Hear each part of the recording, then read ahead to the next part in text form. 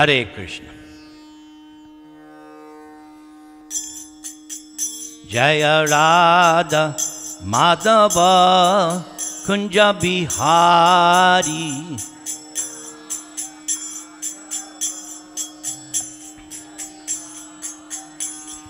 Gopi Jana Vallabha Girivardhari.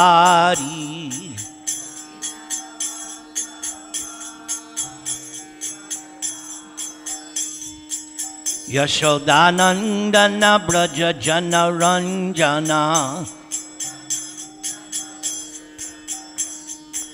Jamuna Tira Vanachari. Jaya Sri Krishna Chaitanya Prabhu Nityananda Sri Advaita Gadadhar Sri Vasadi Gaur Bhakta Vrinda. Jaya Chaitanya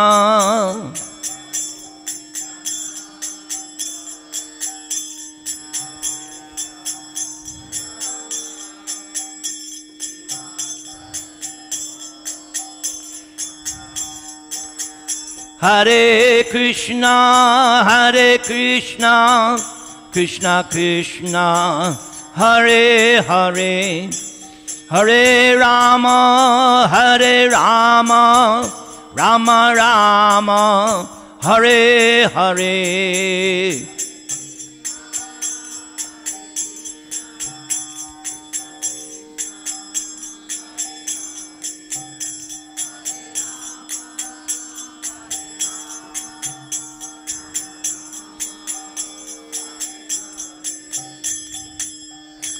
Srila Prabhupada ki. Thank you everybody for coming and attending this Sankirtan movement known as ISKCON, the International Society for Krishna Consciousness. Today in the Western, I don't know if did they celebrate in India Father's Day? No, not yet. Soon. Huh? Now they do. Everything. Okay. Yeah, that's very good. So, I'd like to go through Bhagavad Gita and you will see how to understand this concept of father through the Vedic scriptures.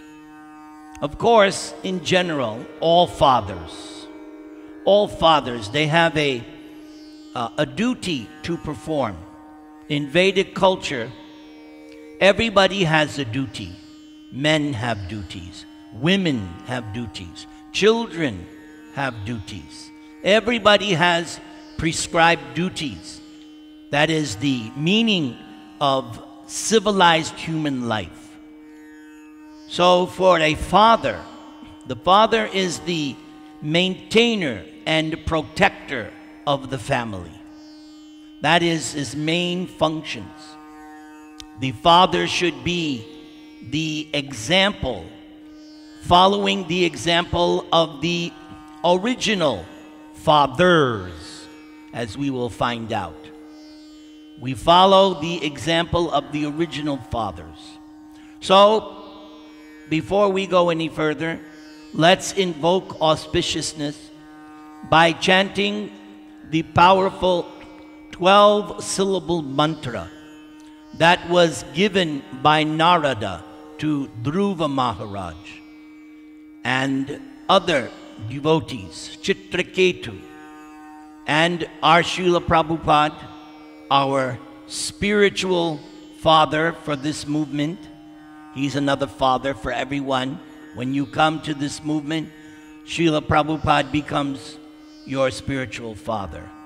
So he always began his lectures. Please repeat. Om Namah Bhagavate Vasudevaya.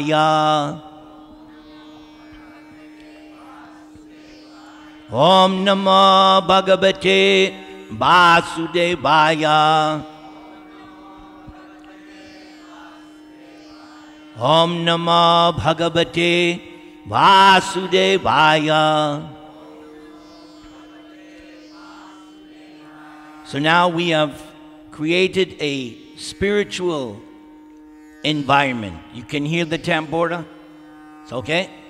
That's also there to bring about a nice spiritual environment. Shanti, Shanti, Shanti. Yes? No, I need them because... Oh, okay. Oh. I need them, otherwise I don't get a good video.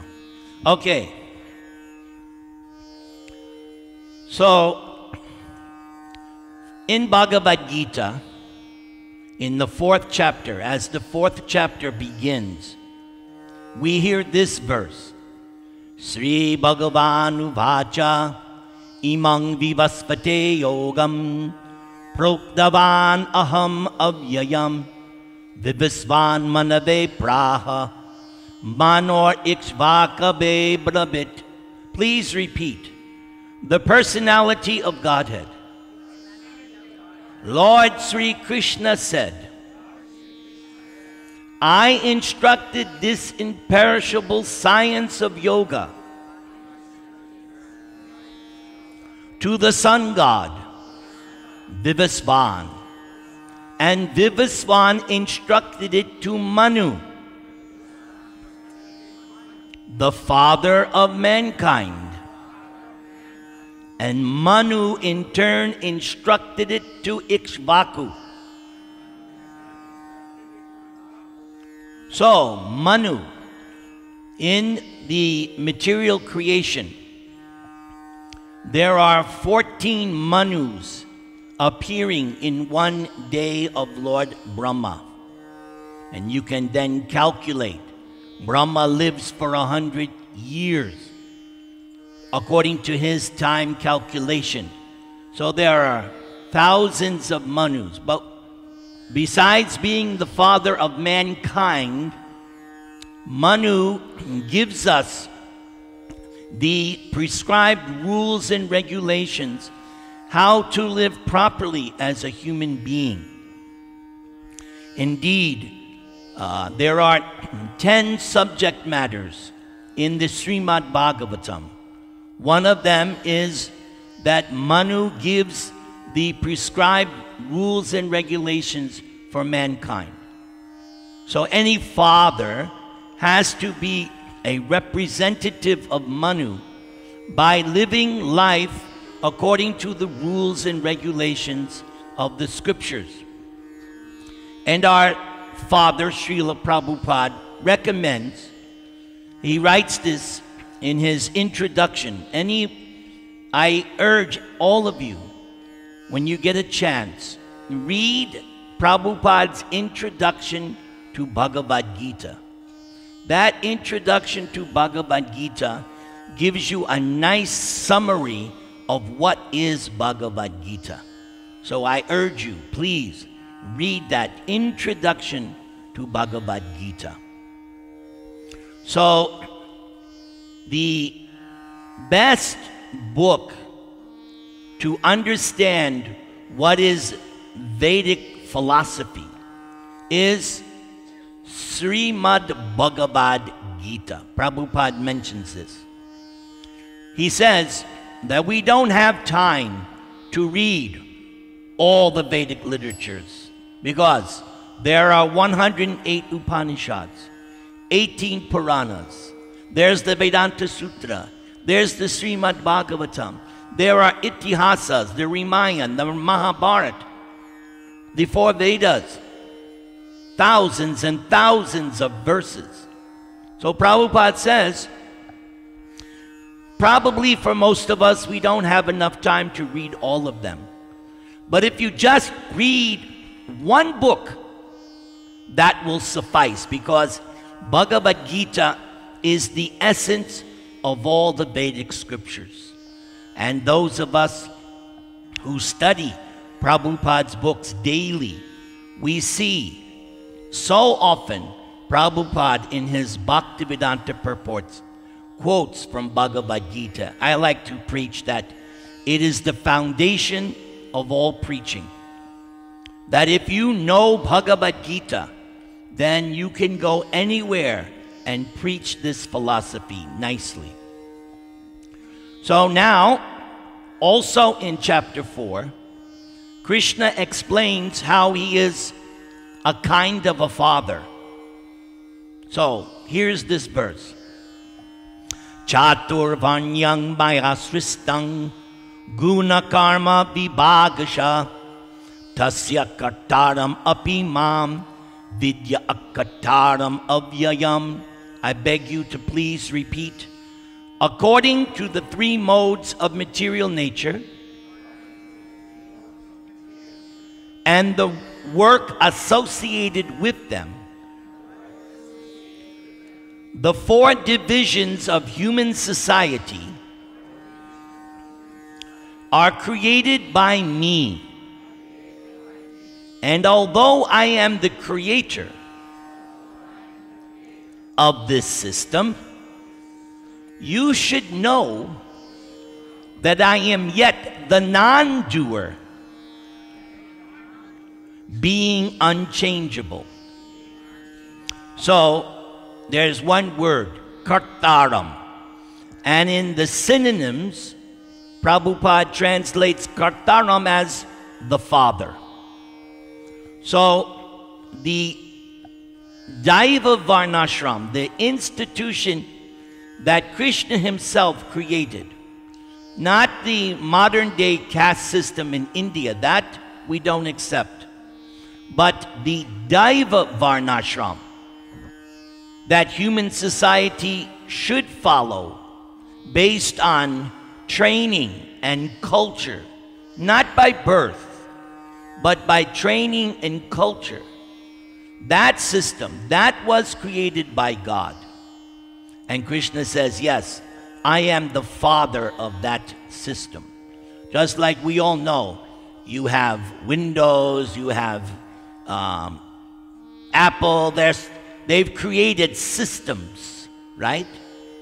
So Krishna has created a system called the Daiva Varnashram. How human society should be divided according to ashram and according to one's occupation. But again, not based on birth, but by training. For instance, myself, by birth, I am less than Shudra.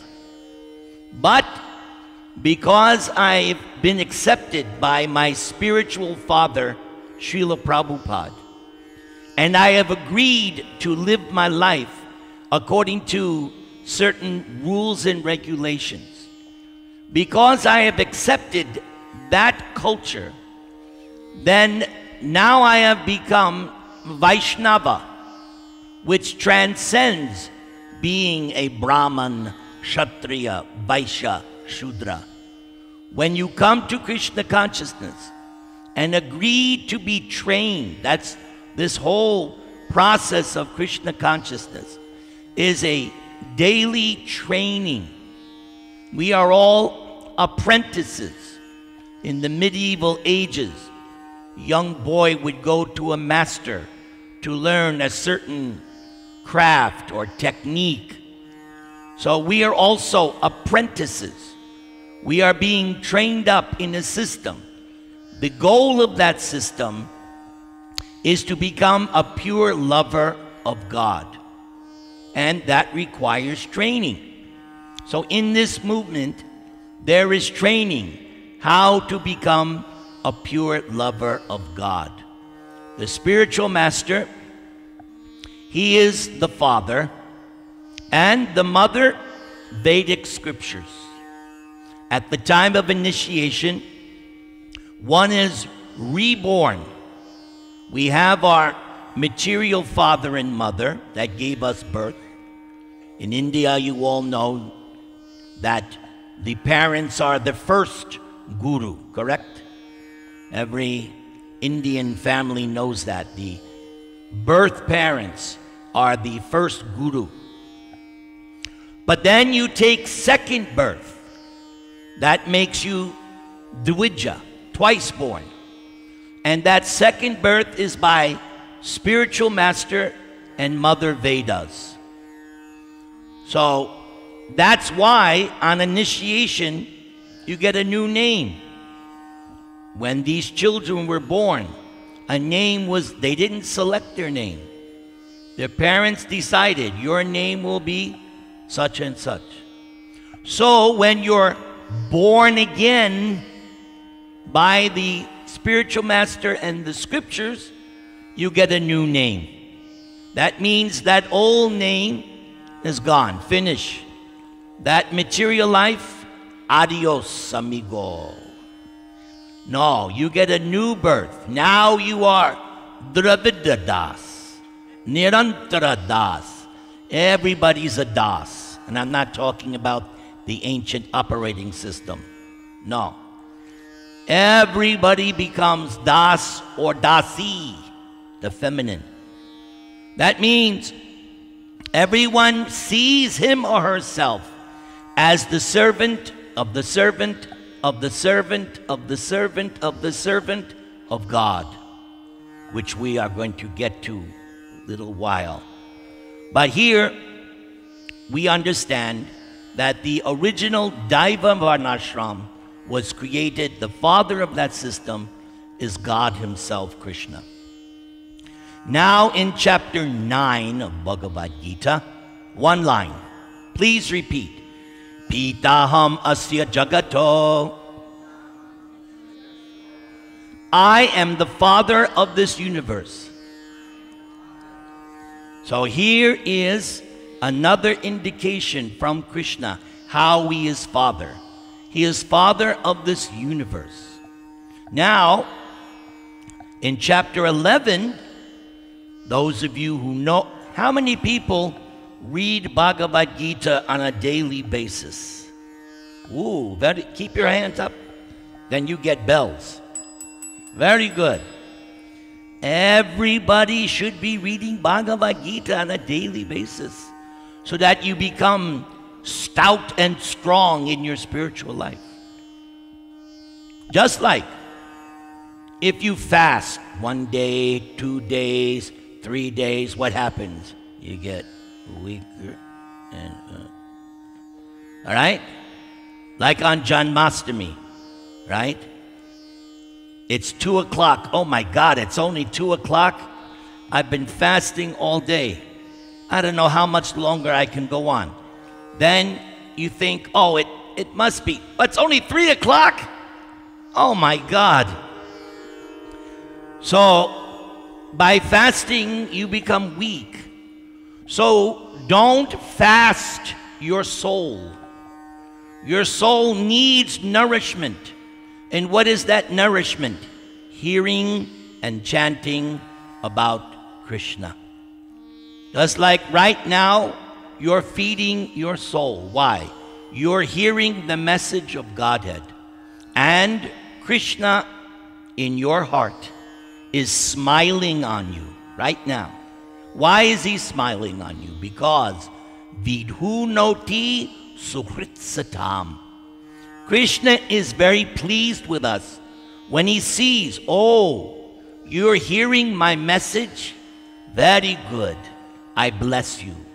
I cleanse from your heart evil desires, material consciousness. So go on hearing this lecture now, because as you're hearing, Krishna is cleaning your heart. He's happy with you. Look at Krishna right now. Is he not smiling? Is he not glowing beautifully? Yes, because devotees have come. We did nice kirtan. We are hearing the message of his message. So Krishna is happy. So when Arjuna in chapter 11 sees the universal form, it's described, Sanjaya describes to Dhritarashtra what Arjuna saw. Thousands of heads, thousands of faces and bellies and arms. And there was this scene. All the Kauravas were entering the mouth of the universal form, smashed within his teeth. And there were odors and colors, so many things going on. And Arjuna, he asked the universal form, "Who are you? What is your mission?" And the universal form replied, "I am time, and I have come to destroy everything.